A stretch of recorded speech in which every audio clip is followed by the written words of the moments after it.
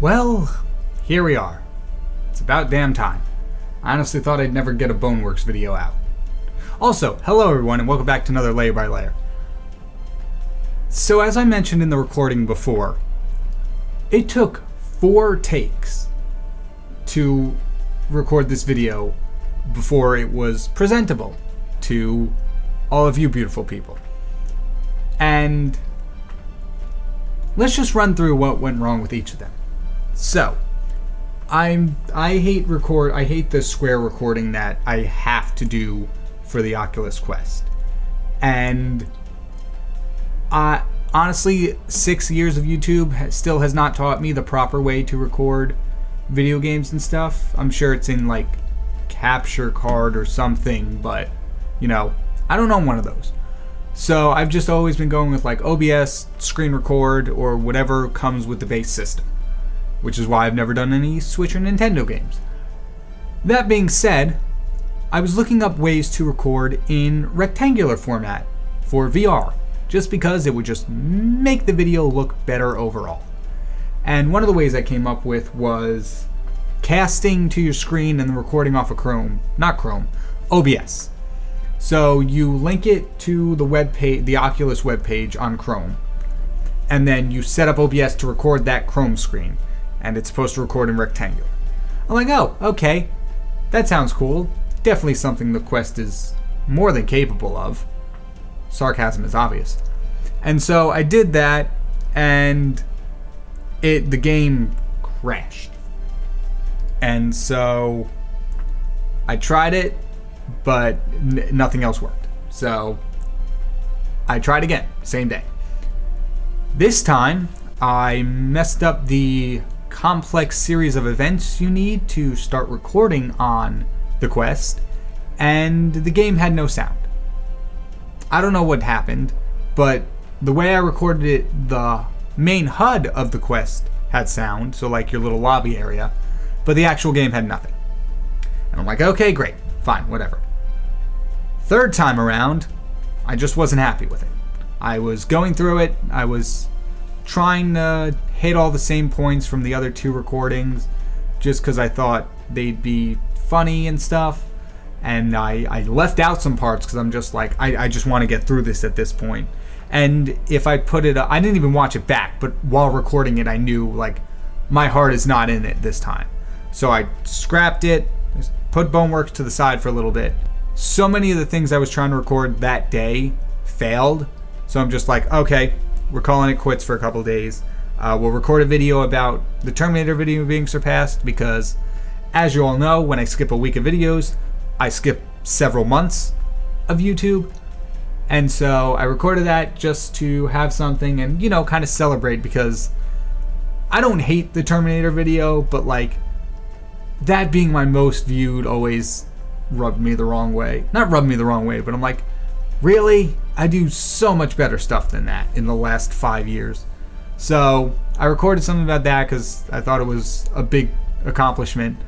And then the other week I had more time to record, so I'm like, all right, let's try this again.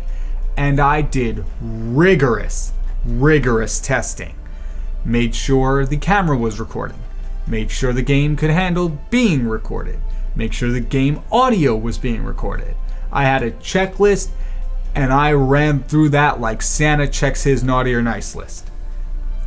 Except I forgot to reset my game progress. And when you reset the game progress in bonelab, you get booted from the game altogether. So I did that, and I went through that checklist again, because I knew that if I just blindly assumed I was doing all the right steps again, something would go wrong, and I could not record it a 5th time. So I ran through that list again. Like Santa, I checked it once, I checked it twice, I checked it a 3rd time. And everything worked out well, except for the new element I added in, that of the lavalier mic. Recently I got phone compatible Bluetooth lav mics. The adapter, or whatever you want to call it, goes into the phone charging port, and the mic clips onto your shirt. I have never used a lavalier before, and I didn't really test it in a accurate way, that of me playing a video game, and so there were many instances where the audio was kind of clipping, and then times I was just straight up screaming.